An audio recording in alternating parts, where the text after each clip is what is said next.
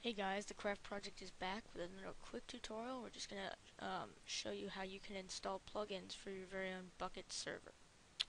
Okay, first matter is to find a plugin that you'd like to install. I'm just gonna, for the fun of it, I'm just gonna install this magic carpet plugin. Okay, just gonna download this one because I don't have permissions enabled yet. So you should get a download. I'm just gonna save it. So now we have our magic carpet jar file in our downloads folder. Go back to wherever your server running Bukkit is. In the last tutorial I created one right here in TCP underscore example. You just check out our YouTube channel and you should see it there. But there should be a folder, it's usually at the very top, called plugins. Double click on that and it should be empty. Now I really love how Bukkit is, it's really simple to load plugins. All you gotta do is paste into the plugins folder and basically you're done. Now it's best to paste when you have your server off, but you could leave it on and then reload all the plugins using a certain command, but it's just easier to turn it off.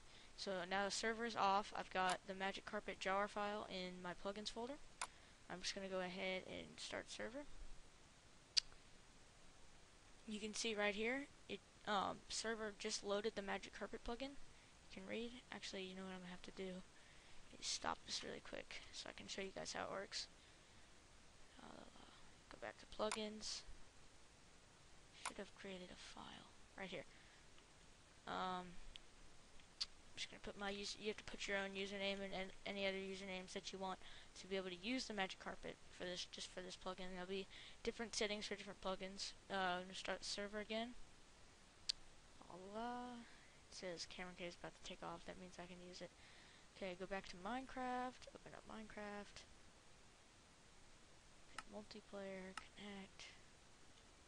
Okay, so it's nighttime, so I better get out of here.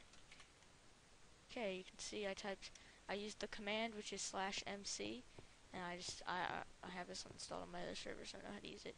But I type /mc now. I don't know if you can see it very well. No, not NOP. Never mind. Here. Actually, if you know how to use, you see this black window here. It actually doesn't just sit here. You can give people stuff. For example, I'm gonna give myself some torches.